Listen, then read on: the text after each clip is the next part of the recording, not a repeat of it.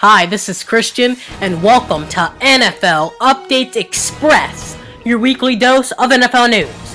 Coming your way, Week 9 predictions. We start off between a pretty good matchup between the Indianapolis Colts and the Houston Texans. Now, at the beginning of the season, this would have been the game of the week for sure, and it still is. But the Texans have not been good this season, and now they're starting quarterback Case Keenum. But for the Texans to upset, they'll have to double team T.Y. Hilton and hope that Darius Hayward-Bay doesn't perform. The Colts are without Reggie Wayne after going out for the season with a knee injury, but Andrew Luck is ready on Sunday Night Football to win once again and prove he is one of the best quarterbacks in the NFL. I think the Colts will win, and Andrew Luck will have a great game. Dylan's prediction is the Indianapolis Colts. Next up, we have the New England Patriots taking on the Pittsburgh Steelers. Now, the Steelers, they have been a disappointment this season, and fresh off of a loss to the Oakland Raiders and only 2 wins on the season, the Steelers are hoping to get back on track against the New England Patriots. But unfortunately for the Steelers, the New England Patriots are doing very good this season despite all the injuries and player losses. Tom Brady has been Tom Brady, and even though he hasn't been the best, he's been very good. And hopefully for Tom Brady and the Pats, that should be enough to get them the win. I think the Patriots will pull out the win on this one. Dylan's prediction is the New England Patriots.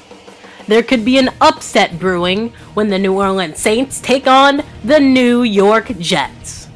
Now, the Jets, as we all know, have a pretty good defense, and the Saints' defense has gotten a lot better. And for the Saints' offense, well, we know how good that is with Jimmy Graham, Drew Brees, Marcus Colston, and Darren Sproles. But Geno Smith has been a surprise in the NFL, leading to the Jets to 4 wins this season when many predicted them that they wouldn't even get a win this season.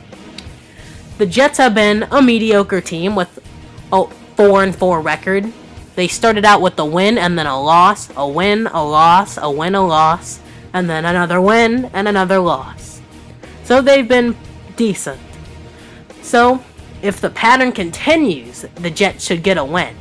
But I think the pattern will be stopped, and the New Orleans Saints will pick up a W. Dylan's prediction is the New Orleans Saints. It's the Chicago Bears, the monsters of the Midway, and the Green Bay Packers. Now, this matchup is not going to be as good because Jay Cutler's not in, but then again, you could say the Packer fans are actually less happy because Jay Cutler hasn't had much success against Green Bay lately, and Aaron Rodgers has against the Bears. The Bears' defense has struggled this season when a usually marquee defensive team has struggled, and also the Bears' offense, they've gotten a lot better with Alshon Jeffrey and Matt Forte, along with Brandon Marshall, all having stellar seasons. The Packers haven't been as good as advertised, but their running game has been stellar with Eddie Lacy and James Starks. It's going to be a tough matchup for the Bears without Jay Cutler, with Josh McCown at the helm, and so I'll take the Green Bay Packers to win the game. Dylan's prediction is the Chicago Bears.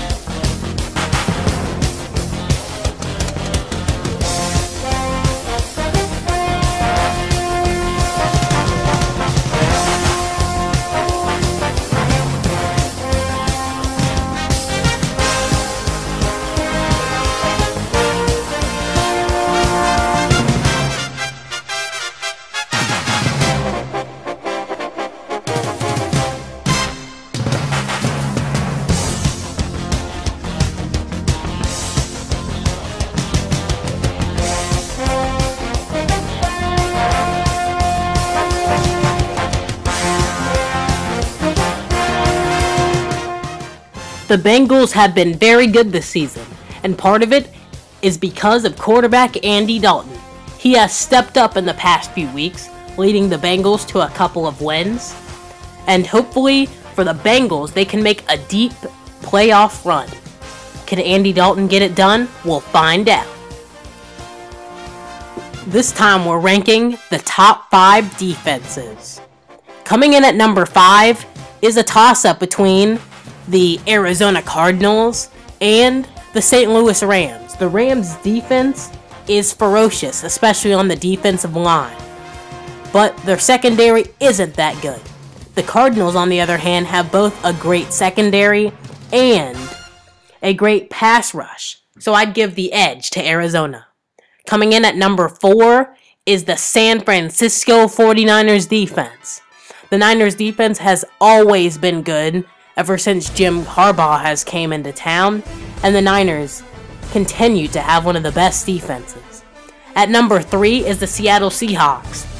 With the Legion of Boom, this defense just keeps getting better.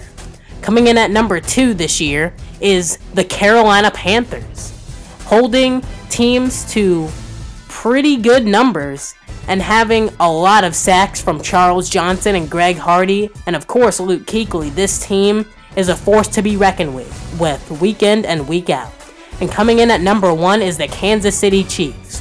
We all know about them from Justin Houston and Eric Berry. This defense is the best defense in the NFL.